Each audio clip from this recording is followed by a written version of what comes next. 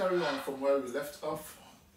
The previous video we were talking about childhood anxiety disorders, and it said that everybody has a level of anxiety, and adults have it, children have it.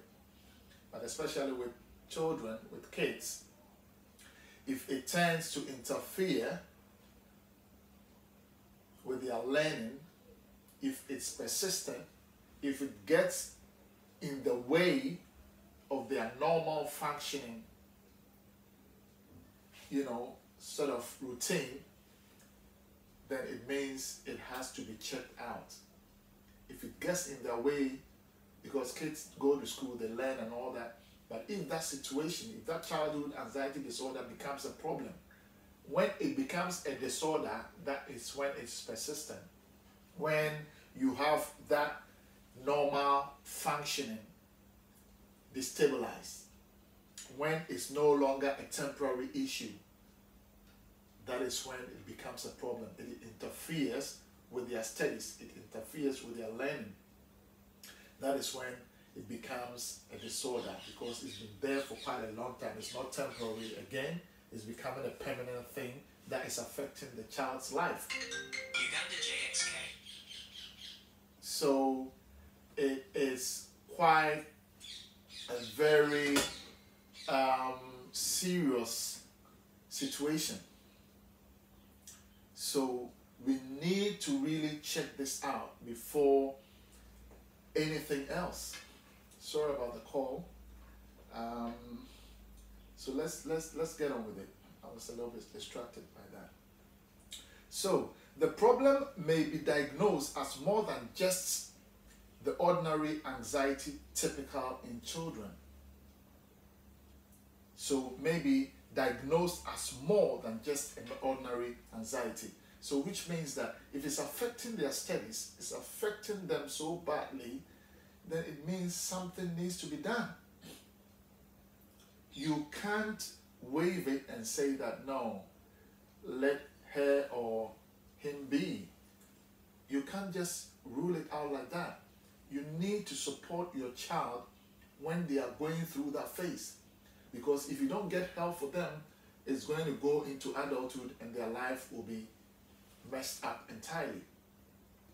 So please, when it's not temporary, when it's not a temporal sort of event, when it keeps happening, when it's becoming permanent, when it's consistent, when it's persistent, when it's intrusive, when it's uncontrollable, when it's very excessive, when it's inappropriate, when it's bogging them down, when it's really disorganizing everything they do, when it's affecting them so much, when it is not a normal functioning again, and it is really getting some kind of attention and disturbing them, interfering with their studies and learning, please, it means it is more to it. So have them checked out and let them get some help. So when children suffer from a severe anxiety disorder, their thinking, the way they think, decision-making ability, perceptions of the environment, learning and concentration may be affected. That is a normal thing. Even adults, when you have that anxiety, it affects your thinking, it affects your logical reasoning, it affects your decision-making ability. You can't think straight. So imagine as a kid, if the kid is going through or the kid is having this sort of disorder happening, they can't function normal. They can't function normal because they can't think properly. Decision-making abilities are way out of the window. Their perceptions about the environment, the way they look at things around, they don't even notice that even they are in school. So they don't even act according to the school rules because they are affected by the disorder. So if they are not functioning properly and even their concentration levels have died down completely, obviously when they are in school, they will be playing truancy, or they will start making a whole lot of causing troubles in the classroom because their concentration span is gone. They can't even think straight. Their decision-making process has to stay at one place and listen to the teacher. They can't do it. They'll be fidgeting and they'll be fidgeting the whole place. They can't think straight. When they ask them questions, they can't answer them because they've got this disorder going on and nobody knows what is happening. So sometimes teachers, please make sure that in classrooms you don't sort of, I'll put it this way, you don't judge, don't be quick to judge the children, don't be quick to judge individuals in the classroom.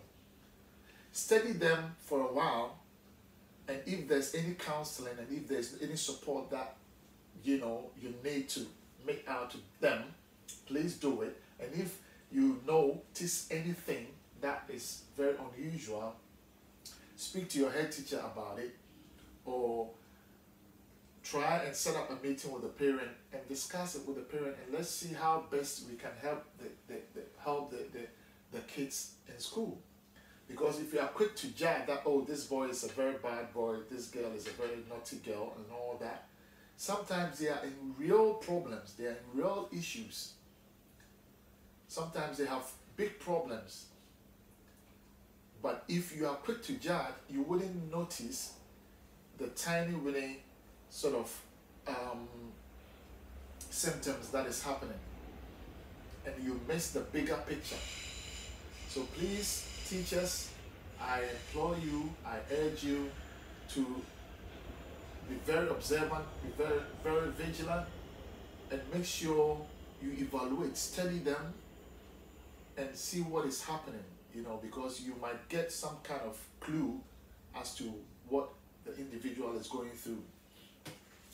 So when children suffer from severe anxiety disorder, the thinking, as I said, the decision making and everything is gone out of the window.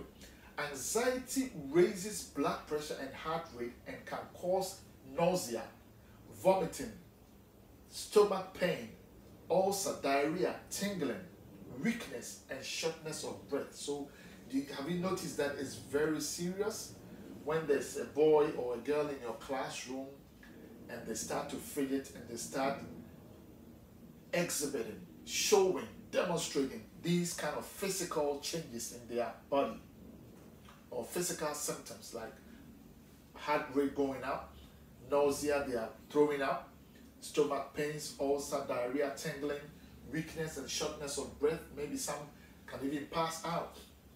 And some of you, if you are not sort of aware of the situation, you might think that the person is playing up or they are just joking or something like that, but maybe they are having a severe attack. So make sure you are very observant, make sure you are vigilant, make sure you assess the situation and don't jump into conclusion, don't overjudge, don't sort of be judgmental. Just make sure that you observe all these symptoms and then you can come to a conclusion. If you need to call the ambulance to come in and support, take them to the hospital and all that. And make sure they get some help, please. So even if you are home, mothers, fathers, brothers, husbands, wives, please make sure that if you see these kind of physical symptoms, please go and help them, call the ambulance, talk to them before the ambulance comes, see the situation, just analyze the situation first so that you can talk to the ambulance about what is happening, and then let them get some help, please, because it's serious. Childhood anxiety disorders, I think most kids have it, but if it's not temporal and it's coming to be some kind of a problem, persistent and permanent, then it means they have gone into the clinical stage. It's become a disorder. Please get help for them because they are our next generation. So if they don't get well, the next generation is going to be messed up. Please help them to overcome it.